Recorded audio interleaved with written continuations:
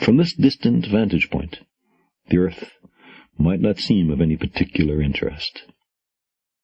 But for us, it's different. Consider again that dot. That's here. That's home. That's us. On it, everyone you love, everyone you know, everyone you ever heard of, every human being who ever was, lived out their lives.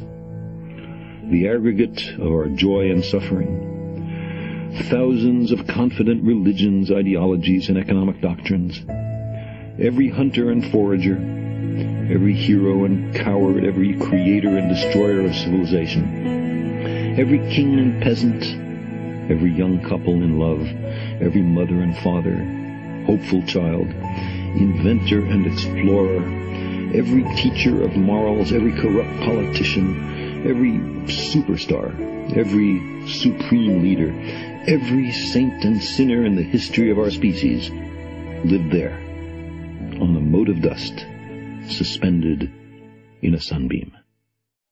The Earth is a very small stage in a vast cosmic arena.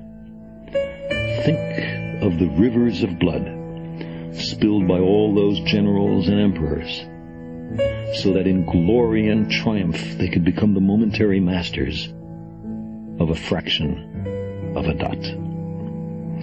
Think of the endless cruelties visited by the inhabitants of one corner of this pixel on the scarcely distinguishable inhabitants of some other corner. How frequent their misunderstandings, how eager they are to kill one another, how fervent their hatreds.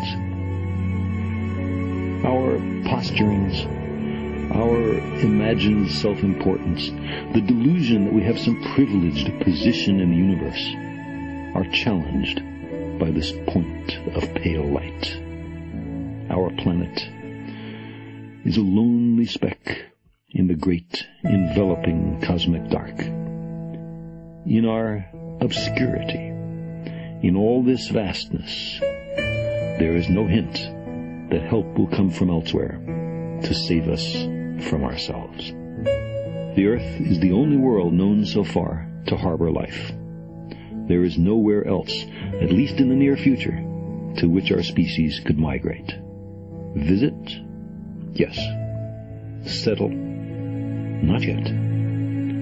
Like it or not, for the moment, the Earth is where we make our stand.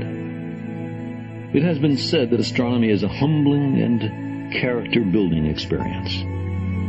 There is perhaps no better demonstration of the folly of human conceits than this distant image of our tiny world. To me, it underscores our responsibility to deal more kindly with one another and to preserve and cherish the pale blue dot, the only home we've ever known.